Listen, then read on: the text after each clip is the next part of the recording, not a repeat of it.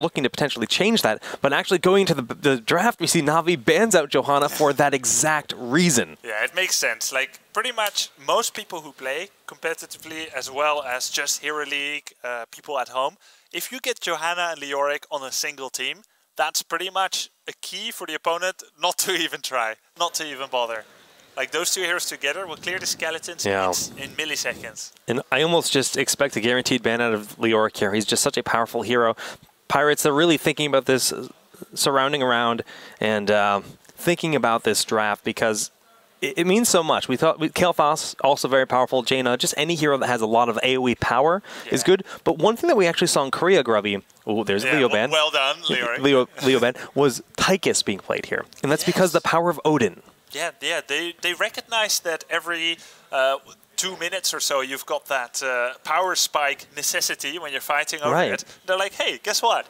Like, Sergeant Hammer is cool and all, but like Odin has even more oomph in a few seconds. It's just the splash on that line going through the entire battle. If you can protect that Tychus in the back line, is really cool. But with those two warriors being banned out, no surprise, first pick Uther. Yeah, Uther, Jaina, Leoric, Johanna are some of the very most contested and top-picked heroes. And there's really no way you can go wrong with Uther. Like, he has a bit of counterplay. You can take sustained damage dealer like Nazeebo or Zagara, but then again, not really. The good Uther players are able to crank out even a lot of area of effect healing. Okay, well, with the Warriors getting kind of secluded here, I think it makes a lot of sense to go for Muradin early in this draft. Find a warrior that your team likes. Do you want to get a second warrior here? Maybe, right? But the thing is Zeratul still on the table too, and it's so hard to like forget that the power of Void Prison. Yeah, like Zeratul is kind of a hero that plays outside the realm of mortals. Like, he's kind of he's just a god. He doesn't follow the rules. Right, he doesn't. Right? No. It's like he teleports.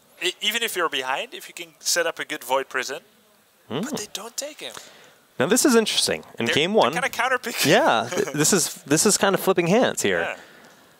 So what they're saying so far, the story they're crafting, seems to be, we want to fight you right before the shrine, not at the shrine per se.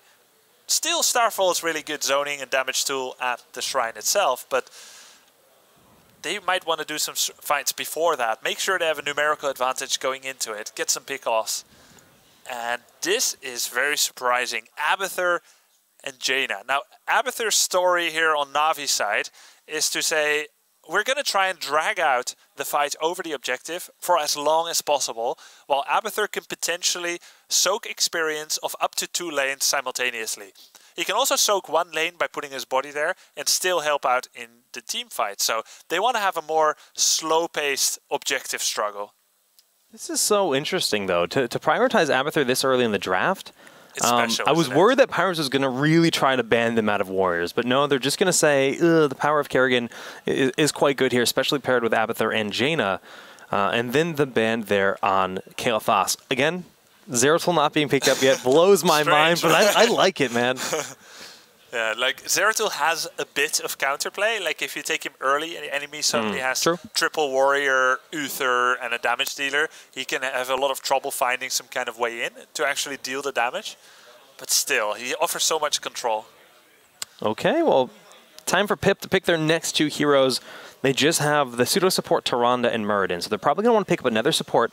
They could probably leave that for their last pick, considering Uther's already been picked up here. Like, we have so much Assassin and Warrior pick so far, that if you take a healer now, you just give a free pass to get the best of the remainder of the pack in those roles.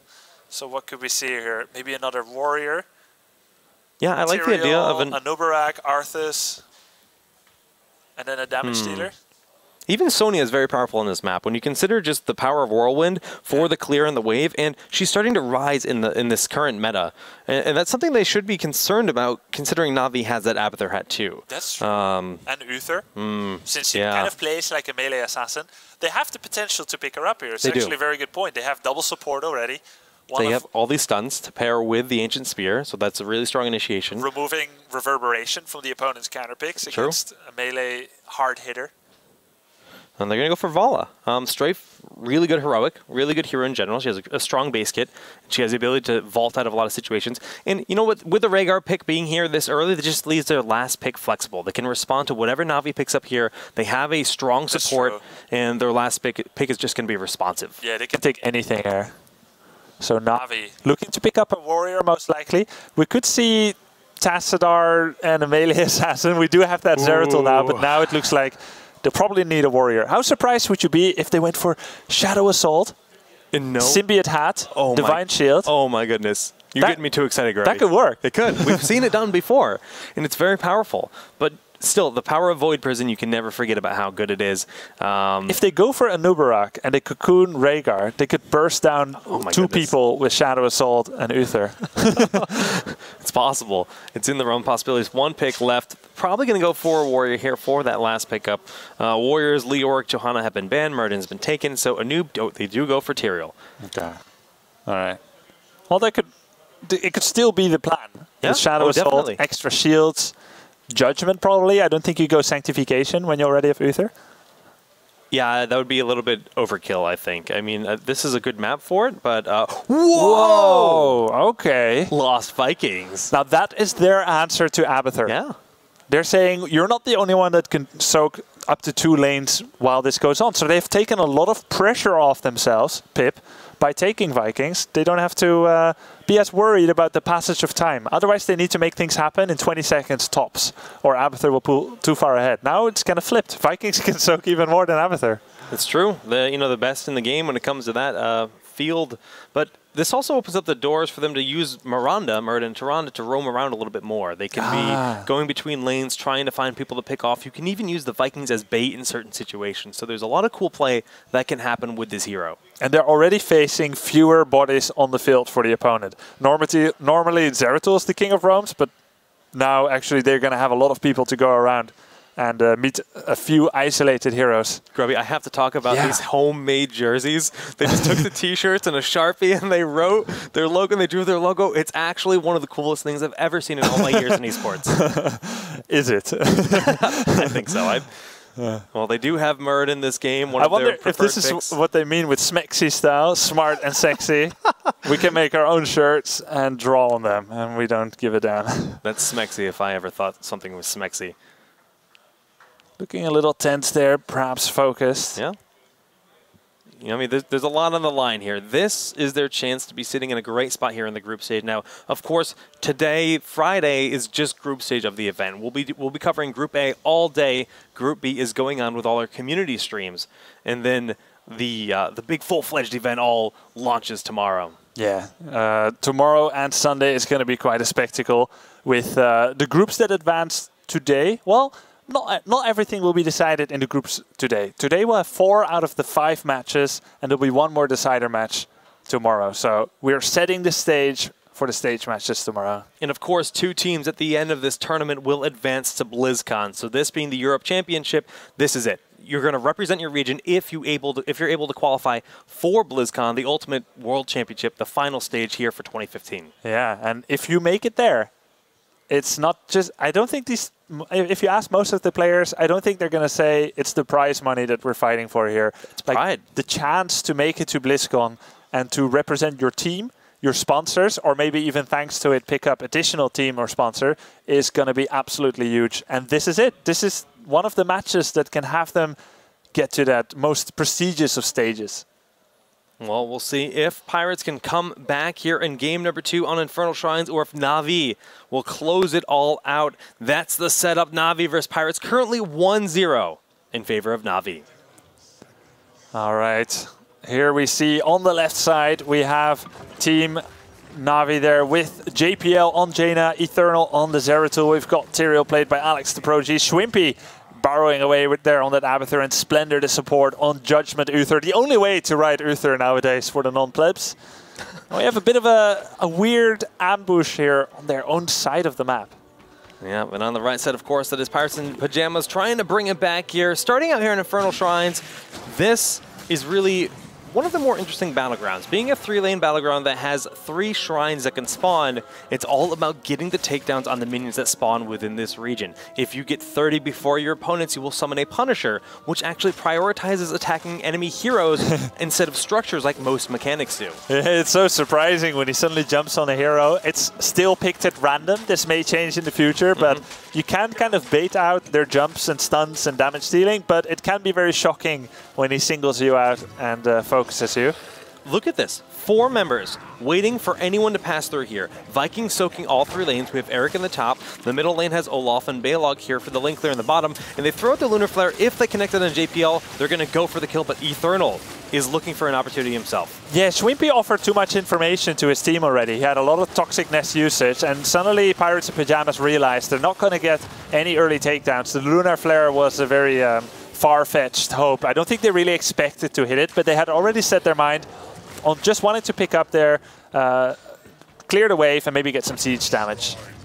Okay, well that first shrine spawning pretty early here. It's going to be here in the top lane, and they have to rotate up. 8 seconds until it is available to be activated. Zypho, the lone hero in the top lane right now. Interestingly, Na'Vi has picked up a globe regeneration talents on every single hero. They're now coming in here, pushing in. We have the initiative for Team Pirates in Pyjamas. I don't think that Na'Vi can actually make this last too long. We have Viking in every single lane, so they need to do something very quickly. Keep in mind that none of the skeleton warriors that you kill currently has any advantage unless you get the full 30. So if all you're planning is to stay here a bit and disengage, you don't need to focus the skeletons at all. You should try to focus on doing damage on your adversary. Yeah. Pretty late Hunter's Mark thrown on Alex the Pro G, so they weren't really able to capitalize on the bonus damage. And already we see they're trying to turn this around, but the Lunar Flare does connect. That Druid Smite will get Alex the Pro G out, and a lot of damage being turned out in the backline from the Jaina and Zeratul. The tank's taking a lot of damage here. Alex the Pro G has got to pull back. Will actually get taken down in a rather clumsy and slow way. Wow, but Muradin, so low. Yeah, the Frostbolt does connect, and it looks like it's actually going to be Na'Vi picking up that first Punisher in this game. Yeah, the Muradin takedown, their continued tenacity here has given them it. XP is very similar. The Lost Vikings and Abathur fulfilling that role to perfection. And now we see the bait out of the boss. That's actually a tactic where players will try to have the boss jump over the gate, because it's so easy to take him down with the damage from the fort. Yeah, really well done there. I mean, they blew it up in a matter of moments and really, you know, just took care of the advantage that it did exist there on the side of Na'Vi. Oh my goodness, Vamp Assault. That is a very uncommon talent to see here on Leoric, or excuse me, Tyrael. Yeah, 25% lifesteal on auto attacks. Not relying on the heals from Uther. I think most of the heals from Uther are expected to go to Jaina and Zeratul. So he's like, I don't need the amplified healing just for your heals. I can take care of myself. I still find it an odd pick. It definitely interesting, especially when you consider the power of Uther as a healer. But it's going to make him just hyper sustainable, especially when you're fighting over all those minions in the front line. Balog did end up falling in the bottom lane, so it's a nice win here. Wow, Vikings actually went for the extra siege damage on Balog and Mercenary Lord. So not picking up Bribe, but still wanting to offer extra damage to his mercs. You see that right now in Zypho with Eric there, giving bonus damage to the Siege Giants. It's not too impactful. It's mostly good when ignored. Same as Promote. Yeah, but the fact that it is now like kind of paired with Superiority, they merge those two talents together. It's been such a more interesting talent. We see it picked up more and more often, and they're already getting another Mercenary camp here in the bottom lane. They're going to power through before this Mule, which is picked up by Abathur, can heal it up. Yeah, and look at that positioning by Zypho on the Balog there. Already offering that extra damage, even from that range, from the safety of the bush. Yeah, very smart. Nice usage. That's a lot of damage. And this offers a lot of pressure. JPL and Jaina actually has to come down here and deal with this. Abathur alone cannot do it. That means the middle will have some incentive for PiP to have more people here, more bodies on the field. And this makes the Abathur, every time you take out the walls, Abathur is far less safe, right? It's a lot easier to just kind of step in there, try to get the blow up, try to land a Lunar Flare to try to destroy the Abathur quickly, as that hero is so squishy. We have the extra bonus damage from Jaina on level 7, not choosing for Frost Armor there against any auto attacks. Yeah, but already 23 skulls have been picked up here. Super KG going to get very loud. Super gets the heal with the Abathur hat, trying to apply a bit of damage, but he's just taking too much in return. Needs to leave here, just dashing away with the shields, and just 2 more skulls are needed. It's going to be a Punisher going to the side of Pirates in Pyjamas. Yeah, because of those siege signs there at the bottom with the Vikings supporting them, Jaina came too late. They had too little early momentum into it, so it was almost a foregone conclusion that they were going to get it. Once again, there the bait out of having the boss jump over. This can be risky later, but for the first 2 Punishers, you definitely want to manage it that way, as it's already taking a lot of damage. You see, the first 2 are not too impactful yet. A lot of props need to go. Oh, the Punisher gets Uther. I take it back. I was going to say a big props to Eternal for rotating and taking out Balog in the bottom lane, denying some of that soak that the Lost Vikings have been providing. Oh, yeah. But losing Uther there, that kind of stops the advantage they had. Full level lead for Pirates in Pyjamas, and they have those heroic abilities. Yeah, Longboat Raid, Starfall, Strafe, Avatar, and Ancestral Healing. No surprises there whatsoever. And nice map awareness here for Abathur. Super KG looking for him. He did burrow to the top lane to now resume soaking up there. Now, Na'Vi is playing a very slow game here. Like, this is not their power spike yet. First of all, Zeratul has no Void Prison, which is super key. And the other most important part, as you well know, Wormhole at level 13. Zeratul barely playable at all without Wormhole at the highest level because you cannot be aggressive. People are too good here at this level to see that blur and to zone him out from doing anything. So they're playing a slow game. So they're picking up Mule on Abathur. Nice takedown there on Eric. Yeah. So they want to draw it out and protect as much as possible until they get to level 13, 16. You know, I like the Mule pickup here a lot when you just consider like Lost Vikings, right? They have a lot of split push capability with this hero. I mean, we already see multiple talents with emphasis on the split push. Yeah, that's so the true. Mule is the right response for sure. That's true. Mercenary Lord, the Balog splash damage at 1, explosive shots. Yeah. And now that they've kind of, evened things out, they have their heroic abilities. One thing we do need to mention is just the power of Ring of Frost. If you manage to land a big Void Prison in these fights, Ring of Frost, it can just decimate your opponents. And, it's something that's starting to rise in popularity ever since MGA a few months back, where Korea really showed us. I mean, MVP Black made some ridiculous plays against every team they played against with Ring of Frost. It's picked up a lot of popularity. Yeah, it has decent damage, but also that slow effect in the chill. Very, very effective.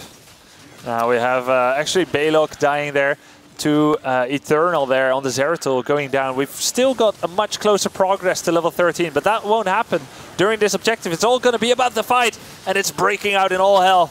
Oh, the Void Prison goes out in the Judgment. He actually gets caught into that Void Prison, and the Judgment's going to be very late. Eric goes down to the battle. Shrimpy on the Clone, trying to get the kill on Vala, but it looks like the Clone will expire, and now JPL is in a terrible spot. They get Tyrande, but they pay for it in Uther. Smexy style, they're running away from Alex. The Proteus in Nest, actually taking him down by Abathur's foresight.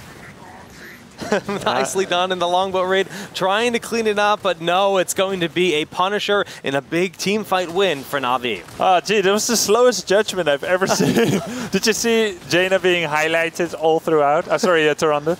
Yeah, that's the power of Void Prison for or against your team. Yeah. All right, Vala taking Spell Shield there to prevent against that burst from Jaina and Judgment.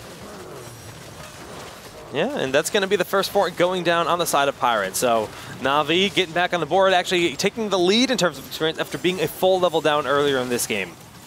Still pushing in with the boss, jumps in for the stun, will get a lot of damage from Murden, but he was able to jump out in time. Almost like a disengaged strafe there without any hope of actually killing someone. Just adding damage on the boss and the enemy, and that has been defended. Yeah, nicely done. I mean, strafe used in those situations, it's going to be a little while before the next team fight. Only 45 seconds, so it's back off cooldown. Well worth the use of that cooldown there. Right. I mean, it's like you can ask yourself, why do we fight? Like, how surprising would it be, Jake, if all why both do we teams, fight, Grubby? Why do we fight? No, but like, why would they all meet in the middle now and have a big fight?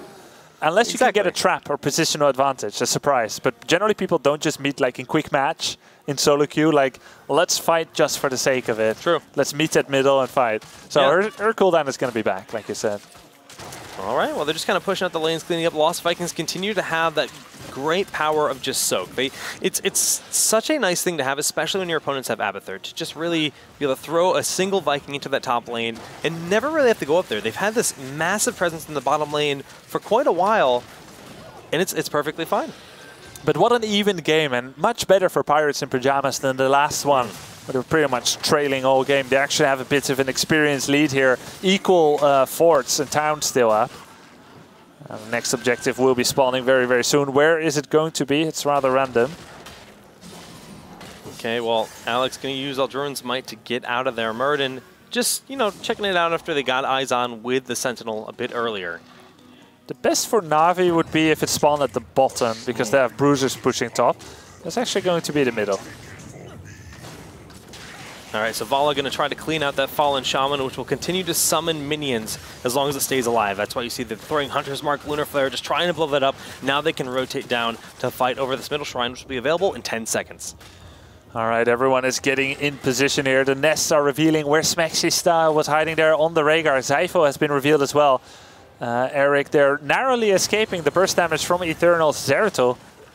This is going to be really hard for Pirates, I think. Now that Tyrael has imposing will from level 13, that's gonna you can really stop a lot of damage from being done. Eric actually falls early. Eternal finds him in the back line. Lunar Flare thrown beautifully, but that Void Prison is massive. Ring of Frost on almost everybody. Smexista gets absolutely bursted. Insane judgment on the Strafe will cancel that. Vala has been deleted as well. Rhaegar and Vala are down. Murden barely gets away, actually. Wow, oh, man. Beautiful wombo. What a play. That's the power of VP. I mean, they were even leaving Eric here to try to scout out Zeratul, and it was like they didn't respond. Zeratul killed Eric, casually walked up, and threw down the massive Void Prison. Yeah, that's true. That shouldn't happen, right? No, they should be responding. I mean, if you have Eric there, use that advantage. They have him there for a reason, to get the vision. Yeah. They must come in from multiple angles, the top and the right side, the east and north, but they were all there clustered together at the east side. The easiest Void Prison ever.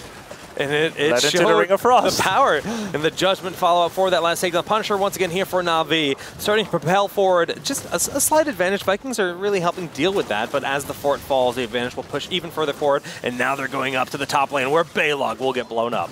Yep, Balog pretty much not enough escapes in the entire world to dodge the attacks of 4 concerted heroes. Well, you see Abathur picking up the slow and venomed spikes, which will help when it's on Tyrael or Zeratul. Slow down the enemy, make it much easier to take them out.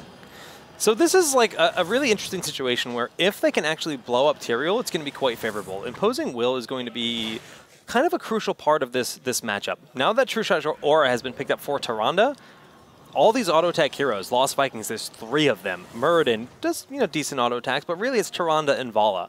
And throwing all those together with True Shot, that's a lot of damage. I think Longboat's raid also counts as auto attacks with True Shot, so gets bonus damage as well. But also gets slowed down by Tyrael then. Imposing Will, yeah, exactly. All right, well, we'll see the bottom knights being taken here. The Bruiser camp. A trap has been set. But they show themselves early, and there's able to be a disengage. Tyrael misses. The Lunar Flare misses. The Stormbolt was used, and it leads to no significant damage whatsoever. You must disengage after using such important spells and not getting anything out of them. I felt like they were going to set a trap, but then they suddenly just kind of started running without any lead. Eternal, though!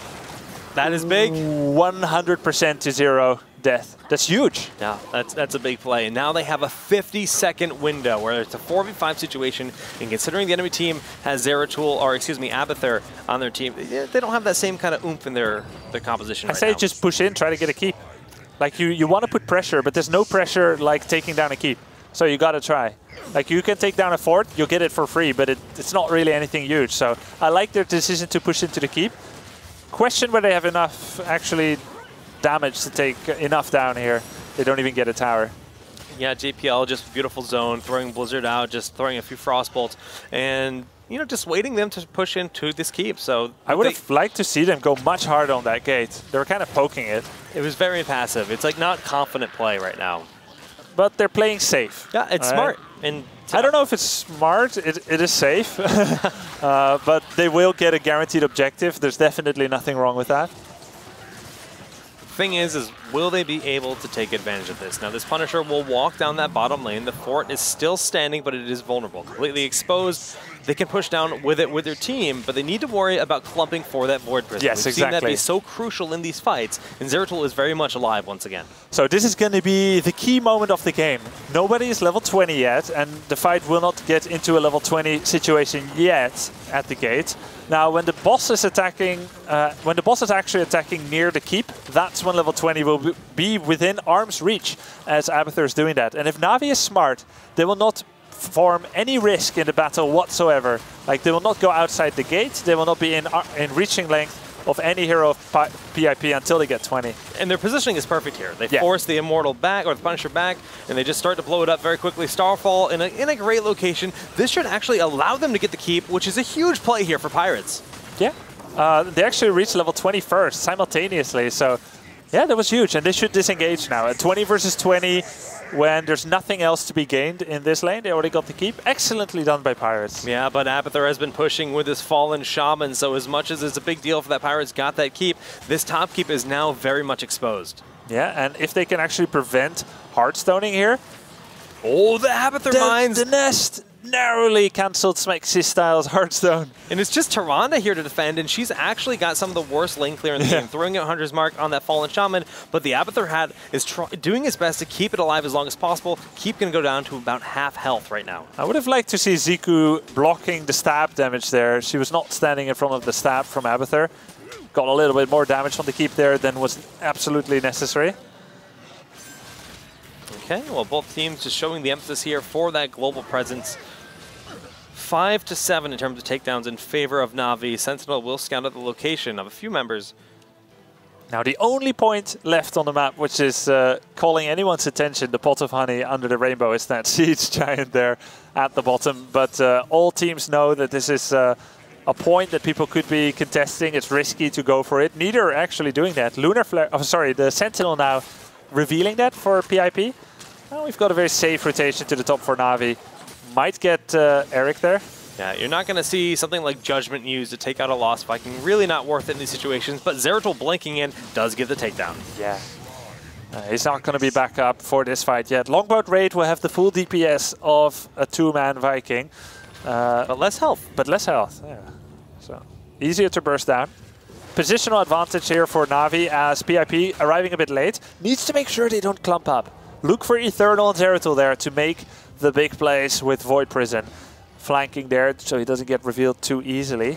These Abathur mines are just so useful in these situations when you're setting up for these fights, especially when you consider Zeratul that can dive into the back line. But they do find him early, don't manage to set up the second stun in this team fight, so Zeratul slips away in a very early Starfall, going to get a lot of skulls picked up on the side of Pirates. And it gives a bit of breathing room, allow them to spread out in the midsection. They got to be careful now. Right now is when they're grouped up. He could potentially get 3 people in the Void Prison. They're starting to split out a little bit more, and only 2 get caught. Oh, but the Ring of Frost does go down. So much damage being thrown onto Run, and the Ancestral Hill will not connect. Yeah, the Ancestral was too late, and they will have a massive advantage here. Na'Vi taking down everybody with relative ease. Once again, the Void Prison Ring of Frost being successful there. Longboat Raid putting out a lot of damage, however. Taking down Uther, but keep in mind, he will be coming back. Yeah, he has Redemption, that level 20 talent. The double Jaina is no more because the clone has expired, but Zeratul going in with the Abathur hat is just as formidable, and that will be a Punisher picked up by Pirates. Okay. But the team fight is going to go the way of Na'Vi. Yeah, with Uther coming back, they have 0 people down at the moment. 2.5 people down if we count the Viking for PiP. They have the consolation prize of getting the Punisher, but unless JPL is extremely careless, nobody should be dying to this here. And even Balog going down now. Yeah, losing Vikings left and right is like, it's not the biggest of deals, but it's not what you want to have happen in these late game situations. You want to maximize that split push, especially when you have those catapults already in the bottom lane. Just try to push it forward a little bit more if you can. So boss doing a bit of siege damage, maybe getting 10% off of the keep. And that's about it. Yeah, not the biggest of deals, but the wall is down. I mean, the Goat Boys, the Khazra camp have really just powered through this wall in the backline while they were dealing with the Punisher. And now we see even more camps being picked up by Pirates and Pyjamas. Yeah, very ambitious capture here by Smexy-Styles and Zypho, getting the Siege Giants there. They're not going to do any damage, don't worry. It's more just stealing it from the opponent, right? And that's a great thing to do, especially if you have Merklord, right? If they decide to ignore that for even a little while and you can throw Eric in there to try to get additional push with that, that's great. They're just buying so much control on the battleground right now, Grubby. Yeah. And actually, whether you are level 21, the opponent's 22, it's not too big of a deal. They're actually very close in XP, but at this point it doesn't matter too much anymore. So with that entire fight in the middle, actually nothing happened. Nobody lost any buildings. Right. No big level disparities. So it was quite balanced, which is interesting since most takedowns were on Navi's side. All right, well, Na'Vi trying to get some map control themselves. They picked up that Khazar camp up in the top lane, but now they still have to continue responding. The Khazar's over down here in the bottom, very alive, very healthy, and Catapults will be joining them, so this has to be taken care of. Now, Jake, PiP, how do they approach the next fight? It's very defensive to think, just don't group up, just don't get hit by the VP. They had relative success having only 2 people in the Void Prison instead of 4.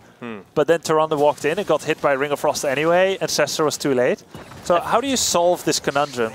I think one of the big stories a lot of these fights is every single fight Ancestral has been too late. At the start of the fights, they're losing a hero early. The Ancestral's almost getting off, but not quite there. If they can just predict that a little bit sooner, when they see the Zeratul flank, and start the Ancestral immediately, because they can anticipate the damage is going to be coming through that Zeratul, and just try to respond in that way. Yeah, not to be too critical, but it seems like it could have been slightly faster in the last fight in the middle. Tyrande was already hit by Ring of Frost, and Ancestral then reactively came. Okay, so let's see if that Ancestral can hit there Force Maxi style. All right, good split. That was an Uther clone, so that is going to be the clone on cooldown for quite a while. The Ultimate Evolution for Abathur not available here. This is a big deal. In the last fight, we had the double jam. The Strafe is doing so much damage to the backline, but they stop it with the Void Prison. Not the best Void Prison as his own Tyrael is stuck there. Ring of Frost misses.